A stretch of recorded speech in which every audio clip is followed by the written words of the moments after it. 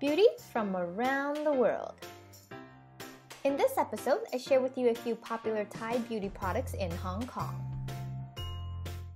Welcome back to another beauty from around the world, and today I want to share with you guys a couple of products from Thailand. Now, to buy these Thai products, you don't technically go to just a regular salsa or a department store to pick them up. I went to a shopping center where they were selling these Thai products kind of all over in different stores. It's really interesting because you would walk into a shop, some of these cubbies would have similar products or different products, but each cubby is actually owned by a different owner. Apparently, some of these Thai products are very well sought after. So I did pick up a couple of Thai products and I'm really excited about sharing them with you guys. So this first one is called Kiss Skincare, and it is a whitening collagen cream mask. I usually think of a mask as something that you would leave on for about 20 minutes and then you would wash off. But in Asia, it's pretty normal to have something called like a sleeping pack where you would leave the mask on overnight and you would do it maybe once or twice a week. It goes on clear, so it doesn't really feel like a mask. It's more like a moisturizing cream. It says that you're supposed to only use it 2 times a week. It's a really great product if you can get a hold of it. And your skin feels very bouncy after you use it. Of course, it says it's a whitening collagen, so I'm not surprised that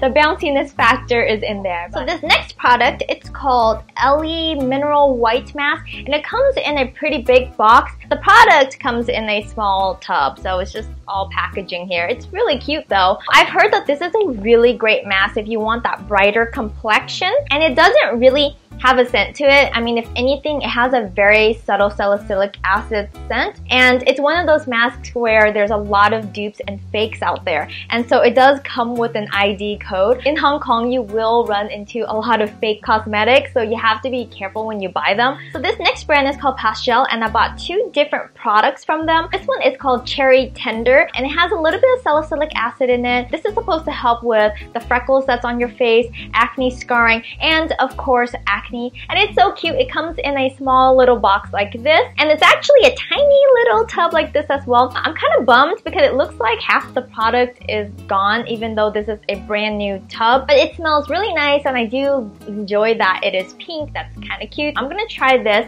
and we all know how much I love Terminator 10, so hopefully this will be that one product that might beat Terminator 10. So this purple one is interesting. I picked it up just because, I don't know, I just wanted to show you guys. I've noticed that there is a lot of products that helps lighten not only your underarm but also your buttocks as well. I guess if you're wearing a bikini, like, it can look a little dark around that area, especially if you have a darker skin complexion. When it comes to Thai products, I do notice that there are a lot of creams that do target darkness around the lady area.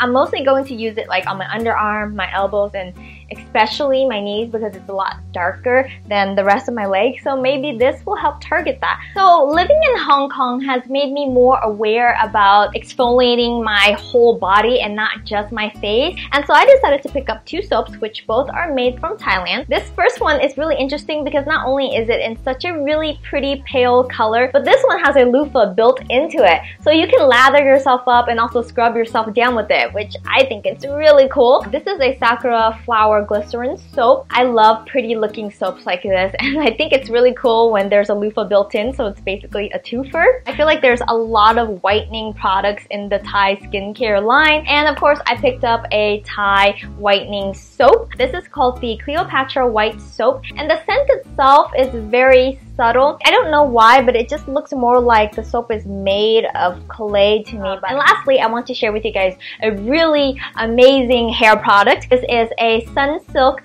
Perfect Straight Hair Mask. It's an intensive treatment mask, and I am obsessed with it. Sunsilk is actually a brand I am very familiar with. I remember when I visited my grandma back in Vietnam. In her shower, she had Sunsilk shampoo and conditioner. When we came to the States, my mom would try to look for Sunsilk, but she really missed Sunsilk, and she said that it's one of those rare shampoo and conditioners that gave her hair so much shine and just so much health. It smells like any other conditioner to me. It's super thick. I mean, it doesn't even even come out of the tub, and it's just amazing. Such a great product. If you go to an Asian market in the US and if you can run into any Sunsilk hair products, really look into it. So those are my Thai beauty products haul. I hope you guys enjoyed me sharing these products with you guys. By the way, if you guys have seen any of these products before, or if you have used them before, just leave a comment down below. It's kind of cool to know what you guys have experienced in the past as far as beauty from around the world. Thank you guys so much for watching this video. Remember to like,